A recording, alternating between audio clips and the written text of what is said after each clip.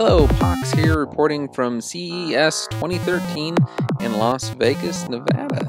This is my footage I took the first day at the conference that I was here this year. I didn't get to go to all the press events, but I'll show you some of the massive amounts of people and all the different crazy ways that the vendors are trying to get people's attention.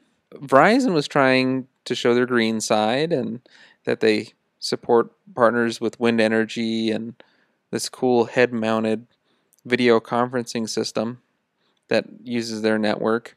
Also ways of monitoring energy, breaker by breaker in this box here. Just different ways of using Verizon service, like this live streaming box that you can connect HDMI in on your camera, and these little RFID bracelets that'll show all your medical information. So if first responders show up, they can tap it and see if you're allergic to things, or if there's certain stuff they need to be aware of. 3D printers were big this year at CES. I showed it off last year. I interviewed the Makerbot folks. This year they're showing off their newest model. They had a demonstration of how many hours it takes to print something and then what the different qualities look like. A lot of little booths showing off things like this little macro camera. So Nvidia's in a lot of devices now.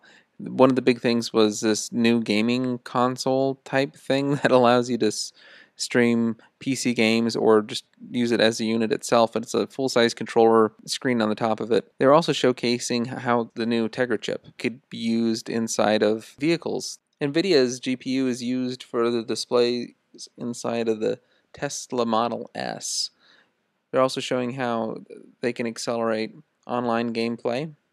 There were a bunch of people showing off ways of protecting your phones and iPads. It's a lot of hammers being thrown, paintballs being shot at iPads, lots of crazy ways to be destructive. This was kind of neat, this Cook Magic. They're just devices that you can use to cook things without anything but a chemical. You just kind of pour it in the bottom, $1.50 a pack, and it'll heat up in about 15 minutes. There's always interesting chairs lying around at CES. And this is a system that you mount onto any existing television to make it a multi-touch device. I saw some pretty cool monitors that are transparent, so like there's the wine glasses inside and the overlay on the outside. There's this. Yeah.